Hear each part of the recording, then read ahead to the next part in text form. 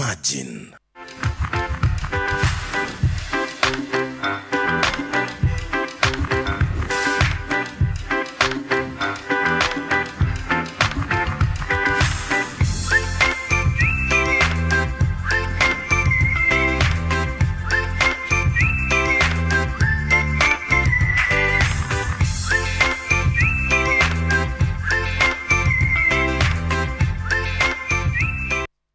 So much for being part of Y in the Morning, and as always, it is a pleasure. If at all you're just joining us, my name is Ram Maguko. You're just in time for the next conversation of the day. It's all about youth and politics. At Ram Maguko is where you can find me on my social media handles at Y254 channel. The hashtag is Y in the Morning. Remember, we are live on our website at www.kbc.co.ke/Y254. That is www.kbc.co.ke/Y254. Engage with us. We have a lot in store for you in our conversation today. And today we want to talk about youth in leadership.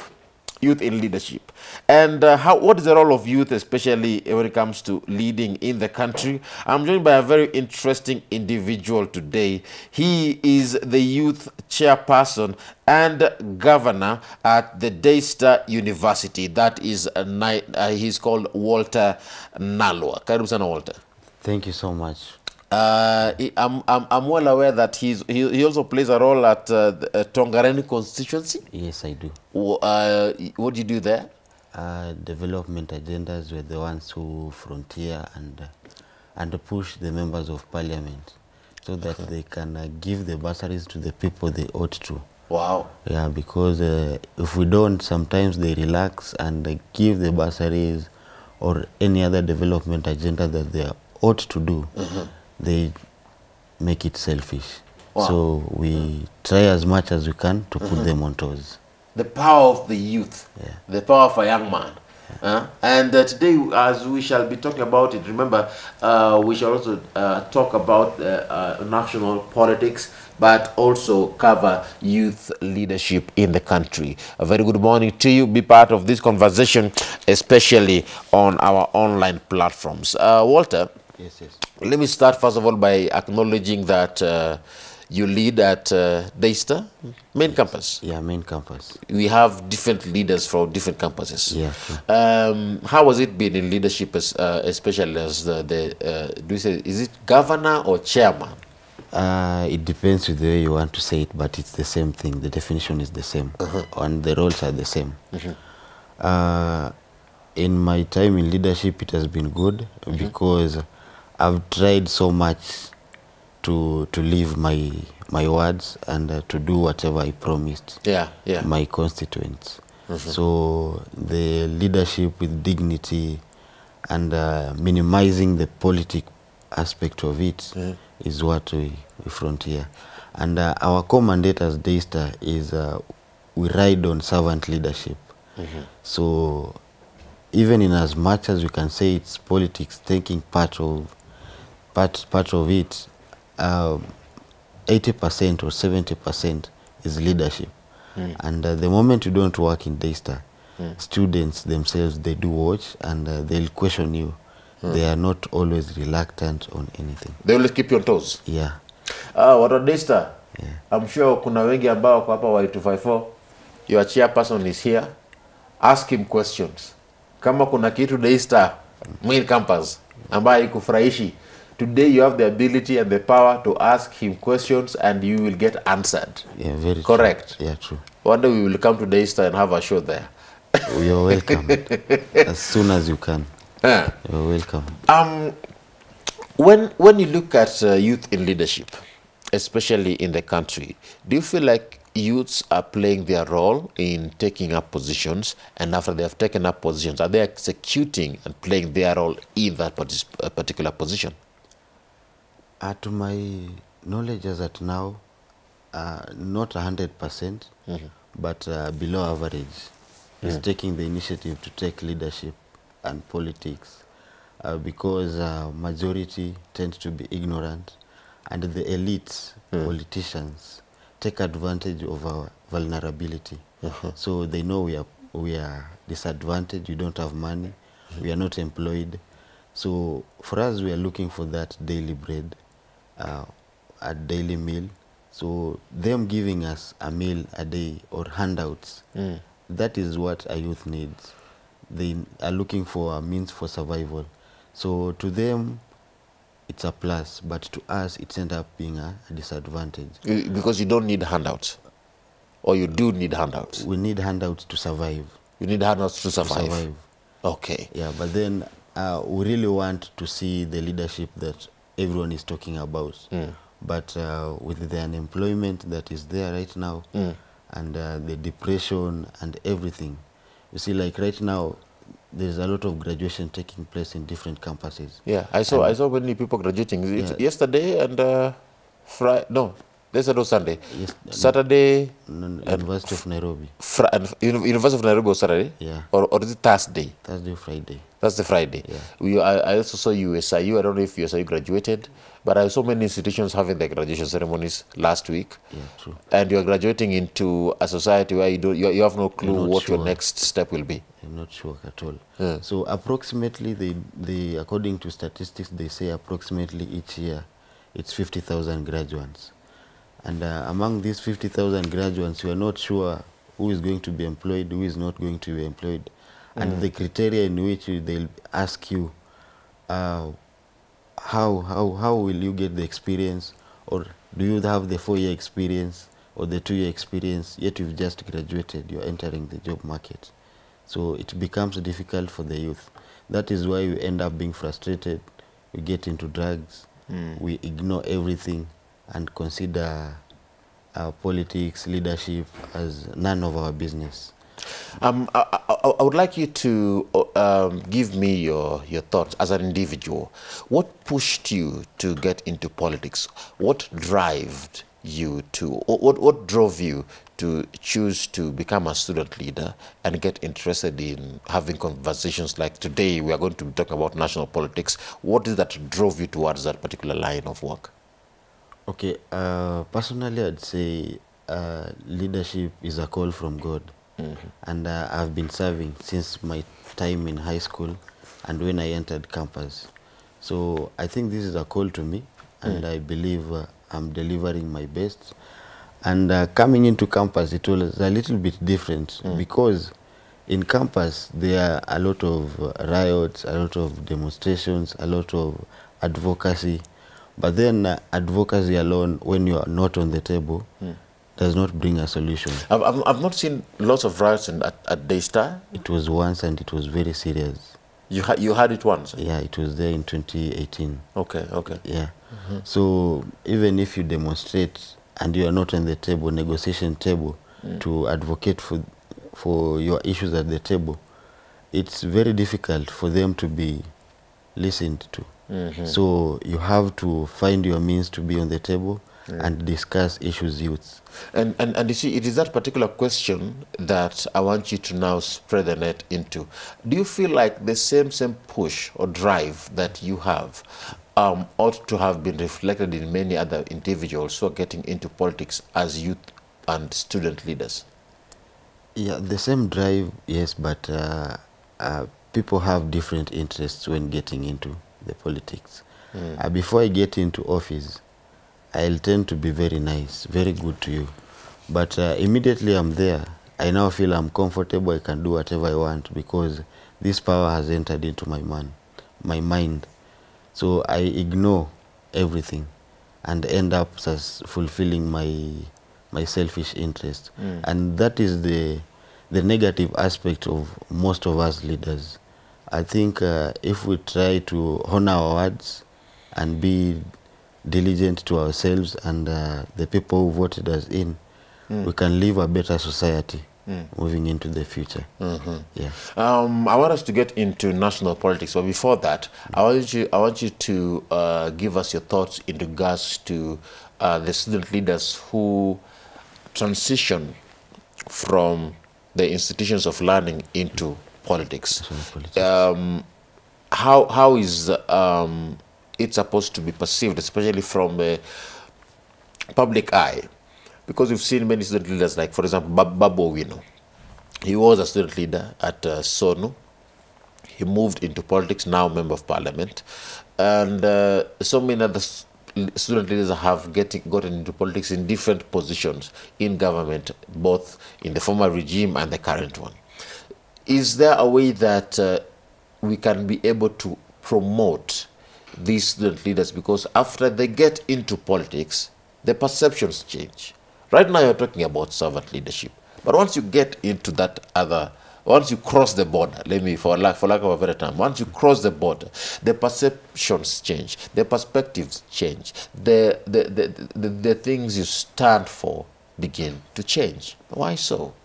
How can we change that narrative? As at now, according to my knowledge, I understand that the youth leaders who have been voted into parliament, a good number is trying their best. For instance, Babu Owino, in fact, he might be having his negative maybe perceptions. People might have the negative perception according to him. But if you go to his constituency, the guy is working. The guy, majority of the students from Embakasi East constituency are in school, and bursaries are usually brought to school anytime, every time, and then the empowerment projects are being done. He's done table banking among women, the constructions of roads. So him is working. Another example is David Osiani is in a ministry, yes, CAS, but he's working. He's trying his level best to ensure there is empowerment among youths, and he's always willing and free to come and share with the youth and give them a knowledge on how things are supposed to be working. My former student leader from my campus is called John Brian Oyaro. Right now he's doing projects in his home county, not because he has been elected, but because he has decided, let me work for my community because my community is my responsibility. Others from University of Nairobi, like Vikins Bondo, they are doing work, yet they have not been elected yet. Okay. So that part of that drive is still there consistently. That drive is there, and I believe that if we student leaders can stand and say this is the path we want to follow, we can lead the 15 million youths to rally behind a youth leader that we believe can change the society. Because youth in leadership is very important. Very important. And then as at now, I believe majority of the Kenyans, majority of the youths are educated.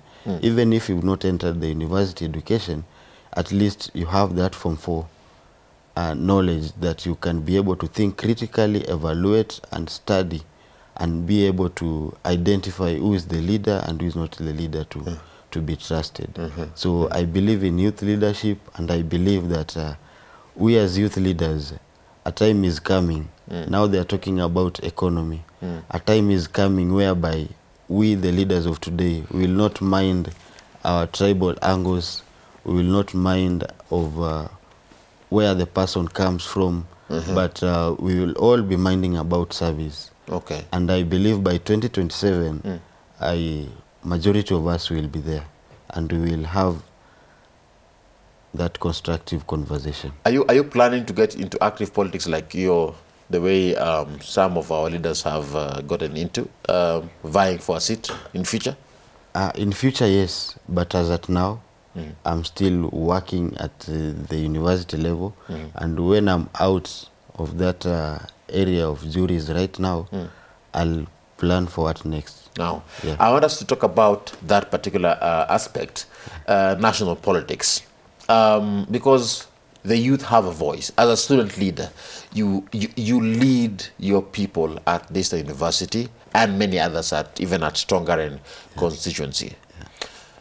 What do you think about what is taking place at the national level? Right now, we are seeing the president displaying a form of a sense of disappointment in some of the members of parliament who, according to him, say that he brought in the BBI to promote the Mount Kenya region, but the MPs of that region disappointed him by, not supporting this initiative and going behind his back at the end of the day to rally in support for the other side.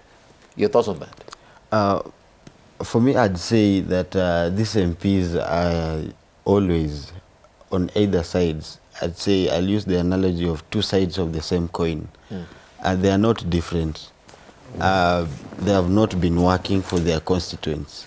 So right now they just depend on going and siphon money from their kingpin, get money, come back, dish it out to the electorate so as to gain that trust, or for the electorates to be subjective to them, so that come 2022, if I do not have a track record, my key performing indicators are not clear. Yet isn't consistency very important in leadership? Yeah. So if these things are not clear, the only option I have is to buy the vote or bribe the voters so that they can vote me back again. Because right now, I don't think even they might be launching mere projects, but those projects are just a stepping stone to tell the electorates that, you see, mimi nimeanza kazi, munipatie ingine tano nimalize. So after they are given that term again, they wait for another 4 years and then do the same thing. So it becomes difficult for performance to be done by the members of the legislature. Is the president justified in his feeling betrayed? For the president, I can say he's betrayed right now, because even his Jubilee party right now, the people who are supposed to be his pivot or behind him to ensure that his Big Four agenda and other things that he promised are being done, it seems like majority have run away. They have left him. He's alone. So he's kind of frustrated, and sometimes I do say he usually talk out of frustration and disappointment, to an extent that he doesn't even want to act as a president or say things as they are.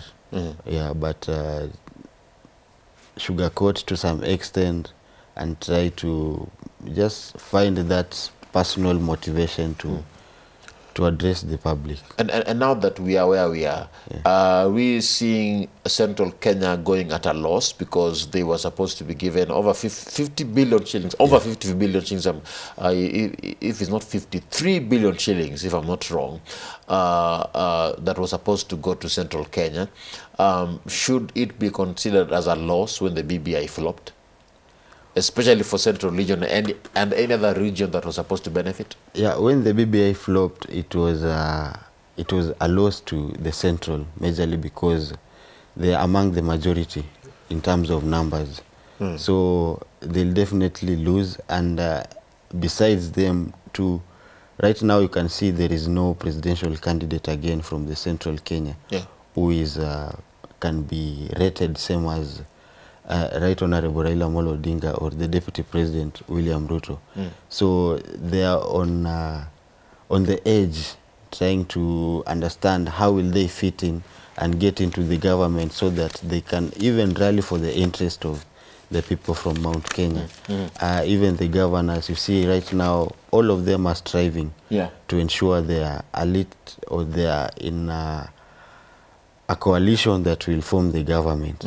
So for Mount Kenya, it was a loss, yes, but I think in as much as equality is concerned, it's okay. Let's move it the way it is right now. Now, he was saying that now he has left the region now in the hands of the people, because alisema that he's going to fight and try to get things for Central Kenya, but now that he feels betrayed, he has left it in the hands of the people to choose the kind of leaders that they want to have.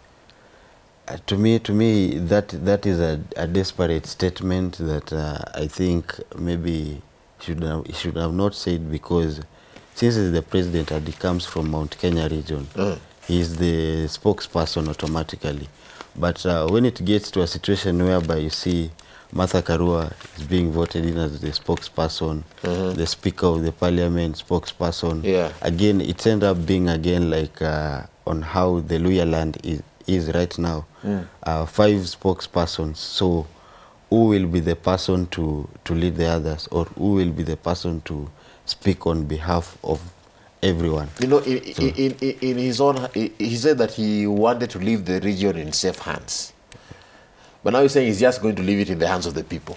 That is... You're saying that is still a desperate move? That is still a desperate move. Because these people are the same people that will be manipulated by him, by the MPs and by whoever the person that maybe might lead. Because let's say Martha Karua is now the spokesperson. The Speaker of the Senate is the spokesperson. Yeah. The other day, Murang'a County Governor said, Murang'a County Governor said he wants to be the president and is the spokesperson in the Mount Kenya region. So each region is trying to, or each region in Mount Kenya is trying to pull aside, and that will be causing a lot of division. And like when there is one person. And that's why these unity talks were very important. Yeah. Yet, do you feel in your own way, in your own view, that these unity talks are going to bear fruit? Unity talks as at now, because yes, we have Martha Karua, we have Kuria, Moses Kuria there, you know. Yeah, for now they might sit down and agree, just because there is an election coming up next year. But we don't know what these people are planning behind doors, because of maybe their personal interests and what. Because each and every person, even they might be thinking of the entire Mount Kenya region to be united. But when it comes to them individually, or what are they thinking? Because at the end of the day, it will be, what are you bringing on the table? Do you have numbers? Do you have resources that will help us bargain on the table? If there is no one who is going to be vie for presidency from our region, what are we going to do? So the unity talks might be successful, but it's a very difficult conversation that they need to have, all of them. Do you think like he has lost trust in the region? Because that is his backyard. For president, according to his sentiments previously, I'd say he's kind of disappointment, but we cannot say, because that might be, to some extent, it can be a political language, or he might be meaning it. So we don't know, again, if it's a reverse psychology playing to the people. He might again wake up and say, no, you can't do this. I'm the one in charge. Yeah, because he's the president. He's the president. Now, in your own view, we've seen many members of parliament coming up with bills in parliament. And it was interesting, and I was remembering what Honorable Maina Kamanda said. He said that these people who were campaigning against BBI are now shouting, you know, loudly over the same things that they campaigned against currently. And it reminded me of of what Honorable Kioni did in Parliament. You know, there's these conversations on the Prime Minister's seat, getting 2 deputy presidents and 2 deputy prime ministers. This is an aspect that was in the BBI. Interestingly, are we seeing double standards? Are we seeing people trying to campaign against something yet try to bring it back again in other means? What exactly are we talking about here? Inconsistency in leadership? Then how can they be trusted if they speak from both sides of the cheeks? To me, according to how they maneuver and every day, I say that these people are usually driven by their personal interests, because even before, during the voting of the BBI at the Senate or at the Parliament, you could see a person who is opposing it in public. When they get into Parliament, they're voting for it. Yeah. And the person who is in public maybe voting for it, when it comes to the Parliament, they voted no. So to them, I know it's their self-interest, but not the goodwill of the people.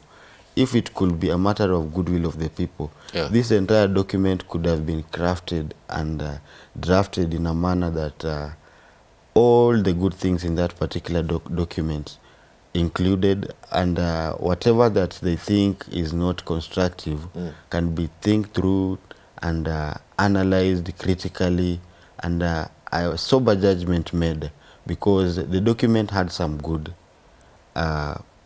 aspect of it, so and it also had negative aspect of it.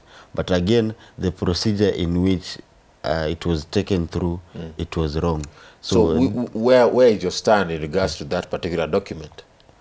To the particular document, to me, I was giving it 80% a no and 20% a yes, because the 80% was not realistic to me. For example, the tax-free and tax-free holiday among the graduates or the youths, because if the mere constitution that we have right now, it has not been acted upon that thoroughly, how sure are we that they are going to work on it? Anyone? Yeah. So to me, it was 80% a no and 20% a yes for the BBI document. And which particular aspects do we have that are incorporated in the 20%? In the 20%? Yes. The 20% was the benefit of doubt on whether it passes. if this document is... You're playing safe. The 20% was the benefit of doubt to it. And then the fact again that the entire document, yes, the tax levy could be very good for us. What about the money that is going to the constituencies? That again, yes, the money will go to the constituency. Right now, there is money allocated to the constituency. It is not well utilized. So how sure are we that even if it's increased, it will be utilized or be given to for development agenda? I want us to bring this conversation to a close, and I want us to wrap it up, because at the end of the day, it's all about youth in leadership. Speak to that particular Kenyan watching you today. Have a final word, and I also don't want you to fail to address your people at Daystar. At least uambie kitu. Yeah. Okay, to any youth outside there who is aspiring to be a leader, or who has that urge and motivation to lead their people, I'd urge us to not to be passengers at our capacities, but to be the drivers, because matters youths can only be addressed by the youths, and therefore the youths. So let us stand up and advocate for our interests, advocate for our issues until we are heard.